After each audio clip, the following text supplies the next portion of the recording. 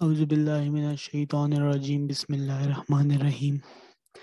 आज का नया लेक्चर है कार्बोक्सिलिक एसिड्स एंड डेरिवेटिव्स और बेसिकली कार्बोक्सिलिक एसिड है चैप्टर का नाम। और स्टार्ट करते हैं हम कार्बोक्सिलिक एसिड से। तो ये हमारे पास जो है ये इसके आ गए हैं, सिलेबस है इसका, ठीक है। इसके कुछ रिएक्शंस हैं, छोटी मोटी बातें हैं, बस वो करनी है और इंशाल्लाह कार्बोक्सिलिक एसिड जो है वो ख़त्म हो जाएगा। कार्बोक्सिलिक एसिड बस ख़त्म हो जाए तो आपका सिलेबस ख़त्म है। फिर घर जाएं, मॉक की तैयारी करें and be prepare to get mocked bye me. Okay, इंशाल्लाह all the best for the सीआईज। Carboxylic acid हम कहते हैं कि are weak acids and they slightly ionise in aqueous solution. जैसे कि ये है CH3CO2H को हमने, अच्छा ये रिवर्सिबल, ये जो एरो है ये रिवर्सिबल रिएक्शन वाला एरो है, ये रिवर्सिबल रिएक्शन है, ठीक है। और एसिड, और ये तो आपको बातें पता है कि they react with all metals above hydrogen, the reactivity series to produce salt and hydrogen gas, and all metal oxides, metal hydroxides and carbonates react with acid to produce salt and water. ठीक हो गया, ये बातें आपको पहले से आती हैं, कोई नई बात नहीं है। तो ये कुछ सॉल्ट्स हैं, सॉल्ट्स की लिस्ट है, ये दी हुई है। एक रिएक्शन दिया हुआ है, कॉपर ऑक्साइड को हमने एक एसिड के साथ रिएक्ट किया, तो ये CH3CO2 2Cu बना दिया और वाटर लिबरेट हो गया, और इसी तरह एल्यूमिनियम का था। कार्बोक्सिलिक एसिड की प्रिपरेशन की बात करें तो हम कहते हैं कि they can be prepared by oxidation of primary alcohol, oxidation of aldehyde और हाइड्रोलिसिस ऑफ नाइट्राइल्स। अब हमने ये करना है कि अब आप हाइड्रोलिसिस ऑफ नाइट्राइल्स को देखते हैं। तो आपने मेरे साथ लिखना है, एक सेकंड दें फिर बताता हूँ जी। तो अब आपने मेरे साथ लिखना है और हम लिखते हैं हाइड्रोलिसिस ऑफ नाइट्राइल्स,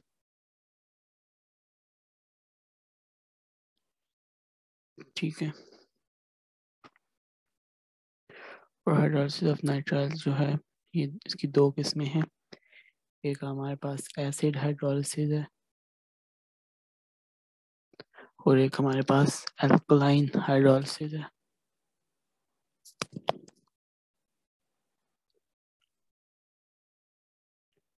ठीक हो गया, अच्छा जी। उसके बाद एक सेकंड लीजिए जी।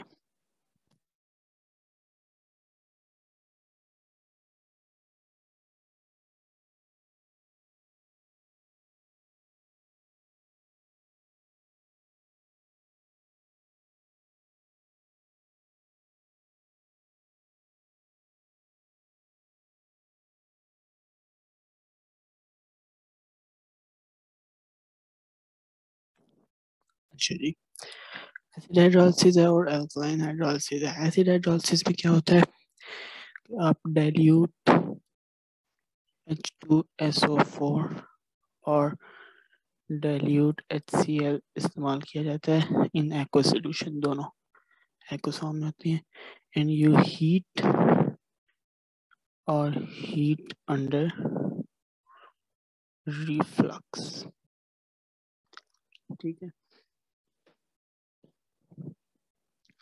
और उसके बाद अल्कलाइन हाइड्रोलिसिस की बात करें तो इसमें you use dilute sodium hydroxide and you heat करेंगे या हीट अंडर रिफ्लक्स करेंगे। और इसकी इक्वेशन देखें एसिड हाइड्रोलिसिस की, तो एग्जांपल है CH3CN प्लस 2H2O है, CH3C double bond OH plus NH3 आपने बना ली, या NH3 प्लस HCl करें तो NH4Cl। एल्कलाइन हाइड्रोलिसिस देखें तो CH3CN plus 2H2O gives us CH3CO2H plus NH3, और CH3CO2H plus NaOH gives us CH3CO2Na plus H2O। ठीक है। अच्छा जी, अब आपने मेरे आगे लिखी, अगर आपने ये लिख लिया, अच्छा एक सेकंड रुक जाते हैं, आप लिख लिया आराम से।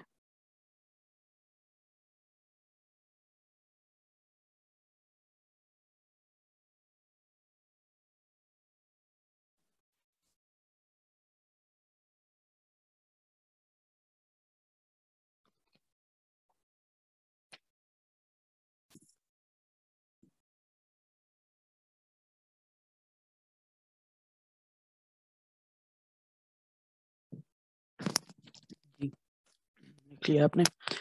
अच्छा जी, आगे आते हैं। तो जब तक मैं ना कहूँ ना तुलना लिखा करें, और अगर मैं ना कहूँ ना कि ना लिखें तो मेरे साथ साथ लिखें। जब तक अगर मैं कह दूँ ना कि नहीं लिखना तो फिर आपने नहीं लिखना, और अगर मैं ना कहूँ ना कि नहीं लिखना फिर आपने मेरे साथ साथ लिखना। टाइम बचता है ऐसे। अगली बात लिखिए कि यानी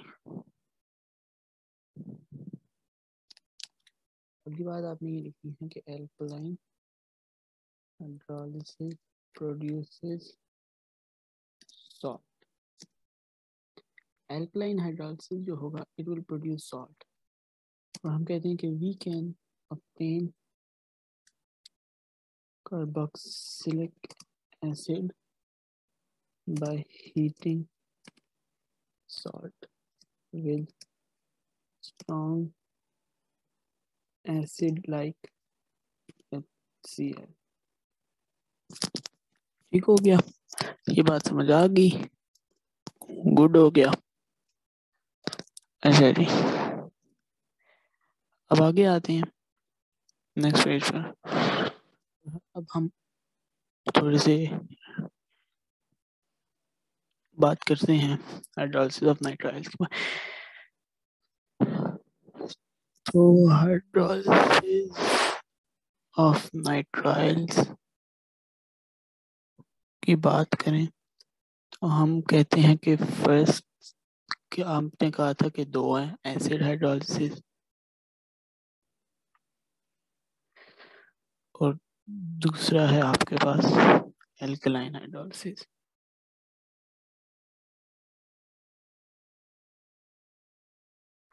ठीक है, अब थोड़े से रिएक्शंस की बात करेंगे और थोड़ी सी जरा दोबारा पुरानी बात करेंगे।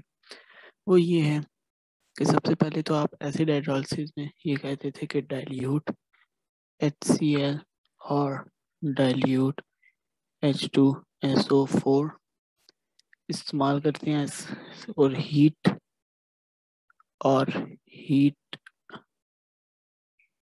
Under reflux. इक्वेशन देखें, CH3 double bond OH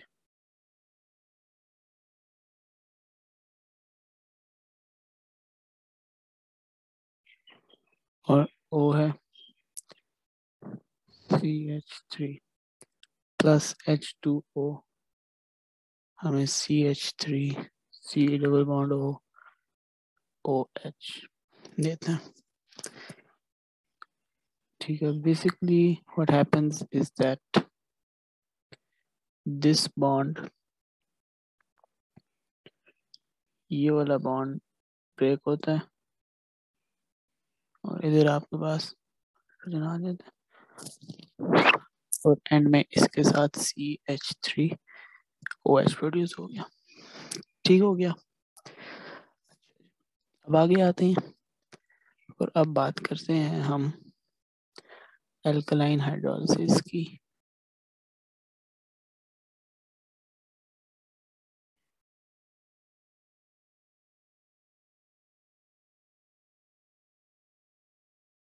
alkaline hydrolysis में हम ये क्या करते हैं, हीट करते हैं या हीट अंडर रिफ्लक्स करते हैं। और इसमें अगर रिएक्शन देखें तो CH3 C double bond O O CH3 plus H2O है। तो ये हमें CH3 C double bond O OH plus CH3OH दे देते हैं, ठीक है।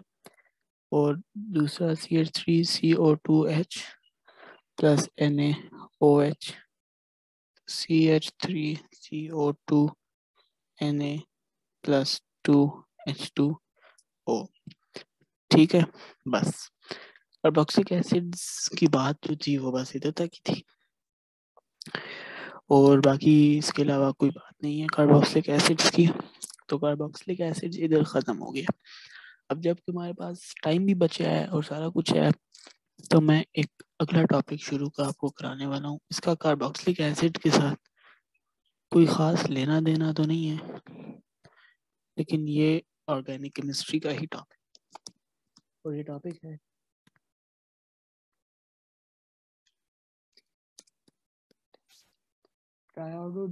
ट्रायोडोमीथेन टेस्ट और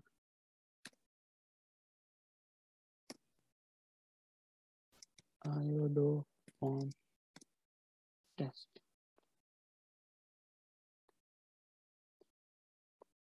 ठीक है। अब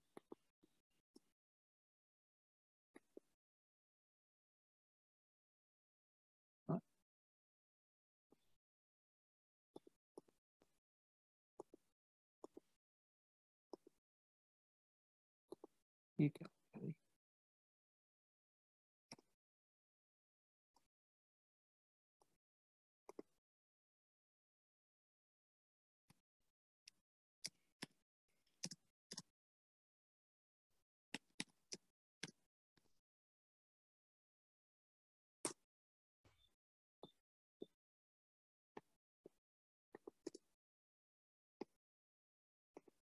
अच्छा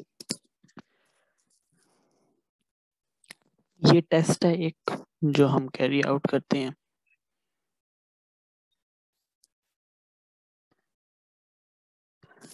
तो इसमें होता ये है कि हम कहते हैं कि certain alcohols, aldehydes and ketones give positive result with this test. ये भी थोड़ी सी बातें हैं, समझ लें, नहीं समझ आती तो परेशान ना हो, दोबारा समझा देंगे अगली क्लास में, तो दोबारा समझा देंगे, कोई परेशान ना हो। ये कार्बोक्सिलिक एसिड्स का पार्ट नहीं है, this is not part of carboxylic acids, लेकिन ये सिलेबस में है, ऑर्गेनिक केमिस्ट्री में लिखा हुआ है बहुत सारी जगहों पर। तो ये मैं आखिर में, इसलिए मैंने आखिर में करवाया है, क्योंकि बहुत सारी जगहों पर ये लिखा हुआ है हर बहुत मुख्तलिफ चैप्टर्स के लिए। एक लाइन बनाए बीच में सीधी सी, और इधर लिखें एल्डिहाइड्स के लिए हम इधर बात करते हैं, और इधर बात करते हैं कीटोन्स के लिए, ठीक है। और इधर बात करते हैं हम अल्कोहल्स के लिए। तो हम ये कहते हैं कि CH3C डबल बॉन्ड O और CH3COH R अल्कोहल बन गया। इधर ये जो R है ये आपके पास कोई भी एल्काइल ग्रुप है,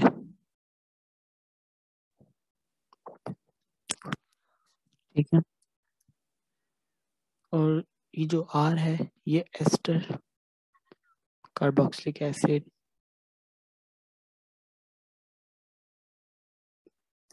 नहीं हो सकता, R एस्टर या कार्बोक्सिलिक एसिड नहीं हो सकता, ठीक है। और बेंजीन हो सकता है, बेंजीन रिंग हो सकती है, और इधर भी बेंजीन रिंग हो सकती है, और इधर भी R वही चीज़ है, एल्काइल ग्रुप है। हाइड्रोजन हो सकता है, इधर H हो सकता है, या कोई भी एल्काइल ग्रुप हो सकता है, ठीक है। अच्छा जी, अब बात करते हैं प्रोडक्ट क्या बनेगा जब ये रिएक्शन टेस्ट आप कैरी आउट करते हैं तो product will be CHI3 plus R CO2Na। आई क्यों? क्योंकि आयोडो फॉर्म टेस्ट ना, आईडी इन्वॉल्व है। तो इधर आपके पास ट्राईओडो मीथेन और बनता है। ऑब्जर्वेशन इसकी ये है कि येलो प्रेसिपिटेट इज फॉर्म्ड। ठीक है। एल्डिहाइड और कीटोन्स के लिए क्या होता है?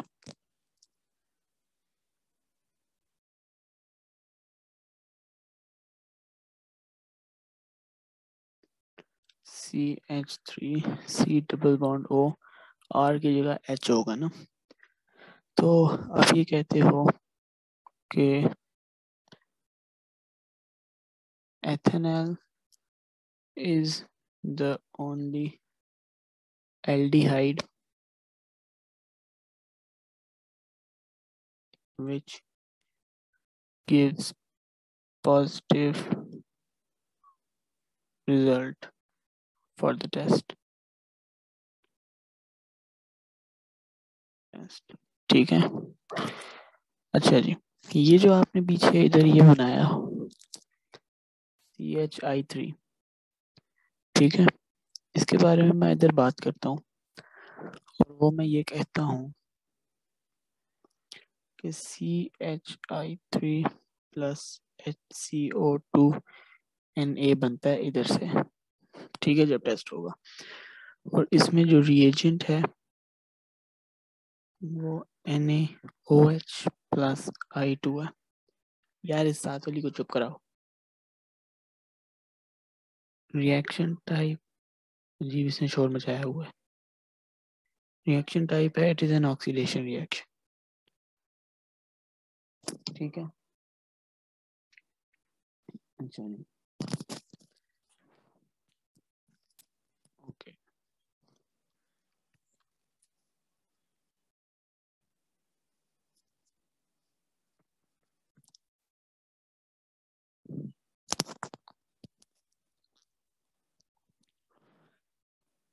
आगे आए तो एग्जांपल लेते हैं।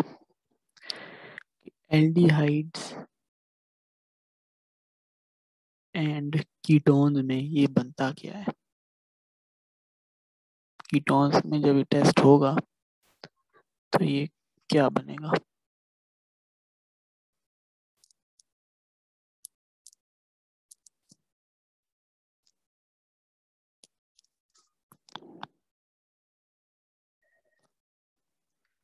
CH3 C double bond O।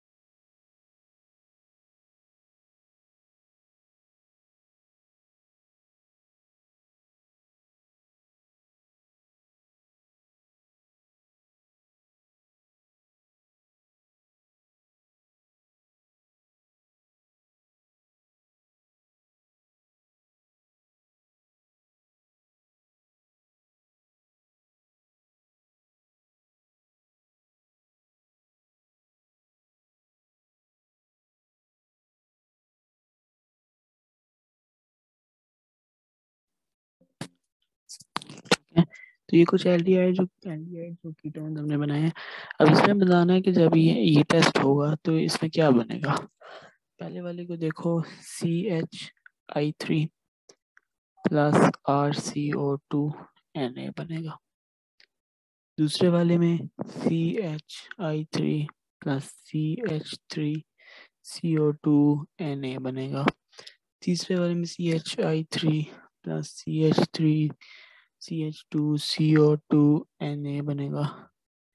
और चौथे वाले में CH3 प्लस ये जो बेंजीन रिंग है इधर ये बनाए CO2 Na बनेगा। बेंजीन रिंग क्या, बेंजीन रिंग A2 में है अभी तक। अभी आपको बेंजीन रिंग पर ना गौर करें कि क्या है, सिर्फ इस बात पर गौर करें कि ये जो आपके पास बेंजीन रिंग है ये carbon carbon carbon carbon 6 carbon की एक वो है, ठीक है। बस इस पर भी गौर करें, बाकी पर ना भी गौर करें। आगे आए तो अल्कोहल्स की बात करते हैं कि अल्कोहल में क्या प्रोडक्ट्स बनेंगे जब ये टेस्ट हो रहा होगा। एक सेकंड मुझे अपना काम करने दें, फिर मैं समझाऊंगा आपको। CH3COH3COH, इनके एक पैटर्न है बस कि कौन सा प्रोडक्ट बनेगा वो याद कर लेना तो ठीक है। पेपर में वैसे आता नहीं है ज़्यादा, लेकिन अब हमारा काम तो है करवाना, तो हम करवाते हैं। इसके अलावा CH3CHOH2CH3। अच्छा एक सेकंड, एक जगह तो कम हो रही है।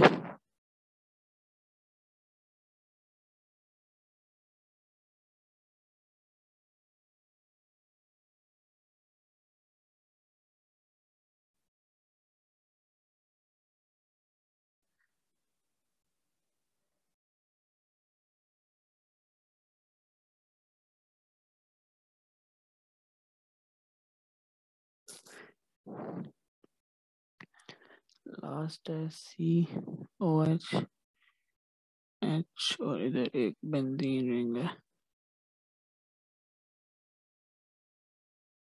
ठीक है। अब बताना है कि इधर क्या प्रोडक्ट्स बन रहे हैं, तो प्लीज जरा देखिए।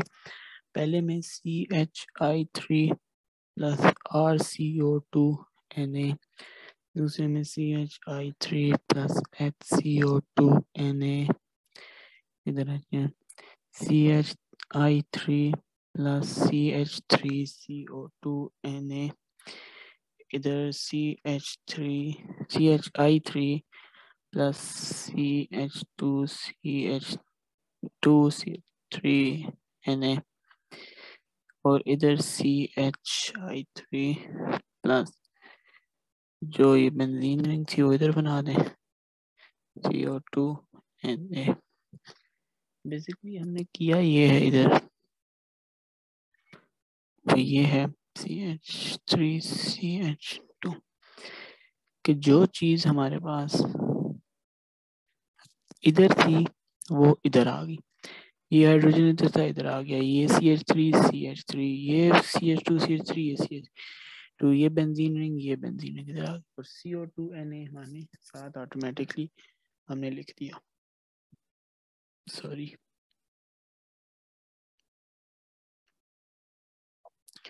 ठीक है। बस हमने बेसिकली ये इधर किया, और CH3 था, इधर CHI3 आ गया। ये पेपर में ज्यादा आता नहीं है तो कोई घबराने की जरूरत नहीं है इसमें, ठीक है। और बाकी इसके आप क्वेश्चन, कार्बोक्सिलिक एसिड्स तो उधर ही खत्म हो गया था, एक आखिरी टॉपिक था, टाइम बचा था, अब टाइम थोड़ा सा, और अब कार्बोक्सिलिक एसिड्स इधर खत्म हो गया। कार्बोक्सिलिक एसिड्स ही नहीं लेकिन ऑर्गेनिक केमिस्ट्री सारी की सारी खत्म हो गई है हमारे पास इधर, और इंशाल्लाह अब बस हमारी कोई क्लासेस नहीं है और